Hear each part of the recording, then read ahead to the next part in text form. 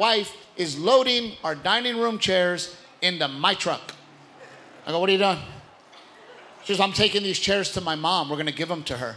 Now, people, I could give a crap about the chairs. I don't want them in my truck. I told her that. I said, not in my truck. See, people, that's my truck. I grew up in a little town called Gregory, Portland, Texas. That's where I grew up. Yeah. And in that town is a bunch of farmers, refinery workers, pipe fitters, welders, hard-working people. And growing up, all I ever wanted was a Z71 Chevy Silverado, man. That's all I ever wanted. Yep. And I got it. And now she's loading chairs into it. I would say where I come from, that is a perfect truck for me, right? Humble, right? Hardworking. By the way, me and my wife grew up in the same town, same hardworking town. You would think that my wife would pick out a car that reflects where we come from. Oh, not her. She drives a Land Rover because her vagina only touches heated Italian leather.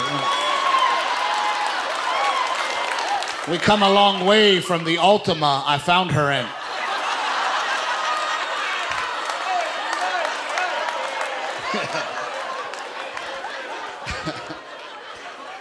I go, why don't you put those chairs in your Land Rover? She goes, I don't want them in my Land Rover. Why can't we take your truck?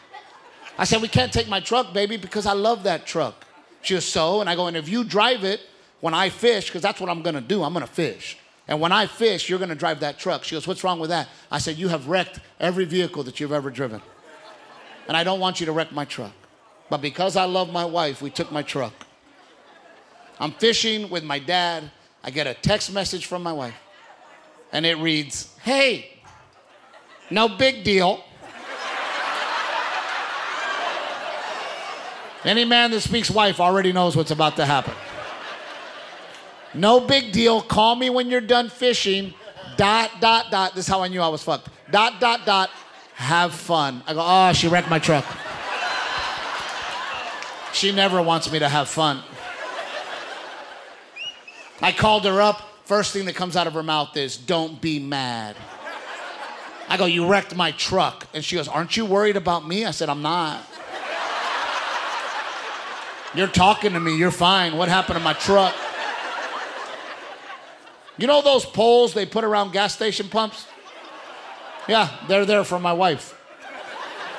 If they weren't there, gas stations would be burning all over the country. I don't even know what my wife is doing in a gas station. My wife doesn't pump her own gas.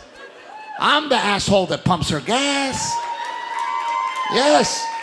My wife's the kind of wife that she'll run out of gas in her car and call me and go, well, you fucked up. You ran out of gas in my car. I go, what were you doing in the gas station? She goes, I was pulling through. Not only did she wreck my truck, she continued to wreck my truck. Here's the truck.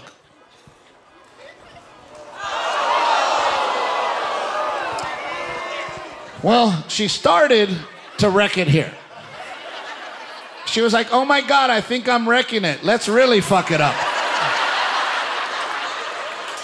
It's kind of fucked up that I'm the size of the pole right now. She wrecked it here and she's like, you know what? Let's just finish the job. Let's... I go, did you not feel that? And she goes, oh my God, the whole truck was like that. I go, so then why didn't you stop it from going like that? And she goes, well, that's why I went faster.